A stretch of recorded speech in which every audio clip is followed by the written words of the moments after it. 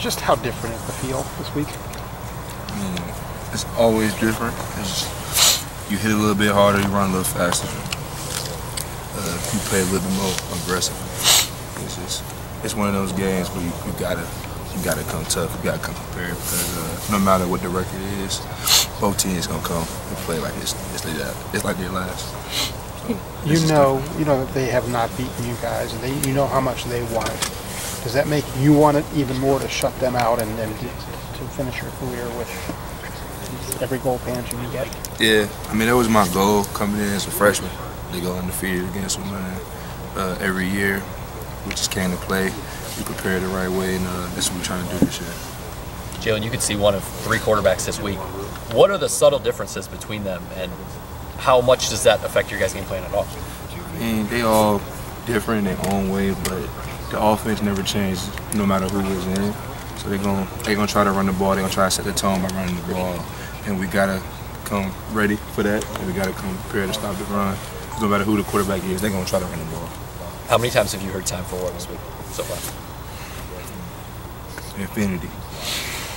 Infinity. It's just not going like all day. Do you get sick of it? Nah.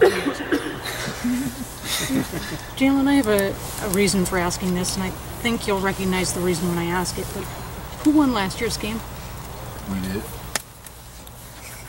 It was my son behind me. Yeah. Yep. My boy. I wish you would say that again. my oldest child, I'm sorry. Looks just like you. He said he look like me? Yeah, no, he looks just like you. I know he do. He do resume me a lot. What do you see in their offense? They're a group of guys who, like I said, just try to establish the run. I feel like they're a physical front, and they're good at what they do. So I feel like we're good at what we do as well. And I feel like we're physical as well. So it's gonna be man on man Saturday. Jill, how long did it take you to get what this series, this game, the game is all about? I mean, How long it took me? Yeah.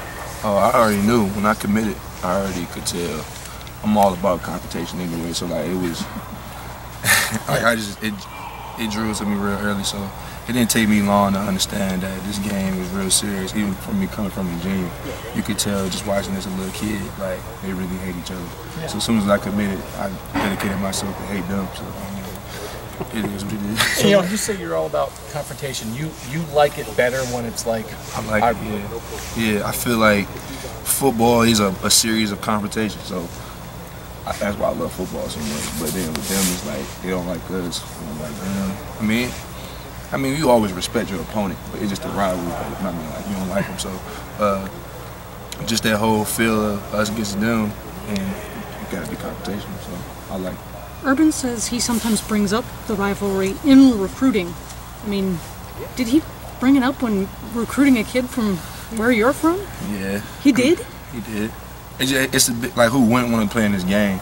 You know, there's a lot of people who made a name for themselves on both sides, for them and us, from this game. So I feel like it's a real good recruiting tool because I know guys who play at other schools and their rivalry is not as big as ours, where like you really dislike the other person, and it's kind of like I know guys that's from Ohio, they would like taught from the age of 5, like them. So it's different.